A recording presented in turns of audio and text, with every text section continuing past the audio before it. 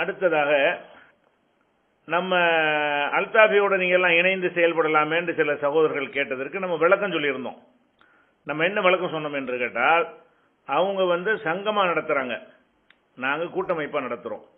கூட்டமைப்பு சங்கத்துக்கு என்ன வேறுபாடுன்னு கேட்டா, சங்கம்னு சொன்னா அந்த தலைமையின் எடுக்கிற முடிவுக்கும் கட்டுப்படணும், அவங்கள கேட்டுதான் எந்த ஒன்றும் செய்யணும்.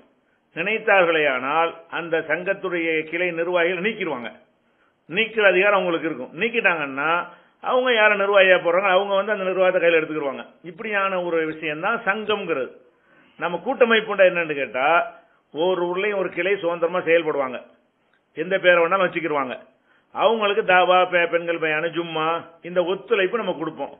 போராட்டங்கள் என்ன பண்ணாங்கன்னா பல கிளைகளுக்கு தெரிவித்து ஒத்துழைப்பு கொடுக்க சொல்லுவோம்.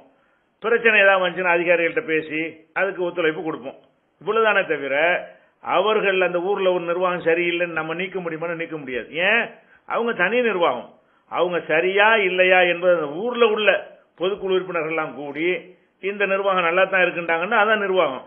இந்த நிர்வாகம் சரியில்லைன்னா அது முடிஞ்ச வேற எல்லாம் போட்டுக்குருவாங்க. அப்ப அந்த அளவுக்கு உரிமை இருந்தா தான் அவங்க சுதந்திரமா செயல்படுவாங்க. சங்கன் வரும் பொழுது ஒரு சங்கத்திலேயே ஒரு கிளையில உள்ளவருடைய செயல்பாடு அந்த தலைமைக்கு பிடிக்கலன்னு வைங்க, என்ன செய்வாங்க? உங்களை நீக்கிட்டு இவங்களை போட்டிருக்கோன்றுவாங்க. அப்படி சொன்ன உடனே என்னவாயிரும் கேட்டா, அந்த சங்கத்தினுடைய முழு கட்டுப்பாடு அந்த அவங்க கையில போயிடும். நேற்று இருந்தவர்கள் கையை விட்டு போய் இன்னைக்கு யாரை போட்டாங்களோ அவங்க கையில போயிடும். சாதாரண ஒரு அடிப்படையான ஒரு விஷயம். அப்ப சங்கம்னு சொல்லி வைக்கும் பொழுது தலைமை நினைத்தால் அந்த சொத்துக்களை கிளைக்கு எழுதப்பட்டிருந்தாலும் சரி, அதனுடைய நிர்வாகிய சங்கத்துடைய தலைமை மாத்திரலாம்ல. மாத்தினா மாற்றப்பட்டவர் கையில் இணைஞ்சிரும், அந்த கண்ட்ரோல்லாம் போயிடும். சொத்துக்கு மட்டும் இல்ல, ஒரு முடிவு எடுக்கிற விஷயம் எல்லாத்துக்குமே. நம்ம நிலைப்பாடு எப்படின்னு கேட்டா, கூட்டமைப்பு என்பது அந்தந்த ஊர்ல அவங்க செயல்படுவாங்க, அதுல நம்ம தலையிடவே மாட்டோம். அதுல ஒரு ஆள் நீக்கிறாங்க அவங்க தான் செய்வாங்க, நிர்வாகத்தை மாத்துறதுனால அவங்களா கூடிதான் முடிவு எடுப்பாங்க.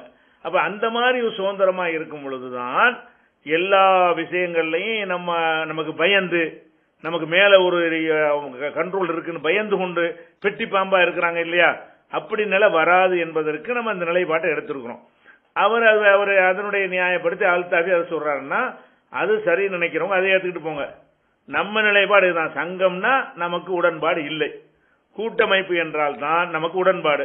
அப்ப கூட்டமைப்பா தான் போகணும்னு மக்களை நாங்க கொண்டு போயிட்டு இருக்கும்போது அந்த மக்கள்கிட்ட போய் சங்கமா போங்கன்னு சொல்லுவதோ, அதை மாற்றுவதோ, அதையும் ஜீரணித்துக் கொள்ளுமாறு சொல்வதோ, நம்ம எதை சொல்லி அந்த மக்களை சேர்த்தோமோ அதுக்கு முரணாக தெரிகிறது. அதனால அவர் ஒரு விளக்க மாதிரி சொல்லியிருக்காருன்னு சொன்னா அது சரின்னு படுறவங்க அந்த மாதிரி நீங்க போய்கிட்டு இருக்க வேண்டியதுதான். நம்ம சங்கமா இருக்கிறத ஒத்துக்கொள்ள மாட்டோம். நம்ம கூட்டமைப்புன்னு இருந்து முழு சுதந்திரம் இருந்தாதான் ஒத்துக்கிறோம்னு சொல்லி நம்ம ஒரு பாதையில போய்கிட்டு இருக்கிறோம்.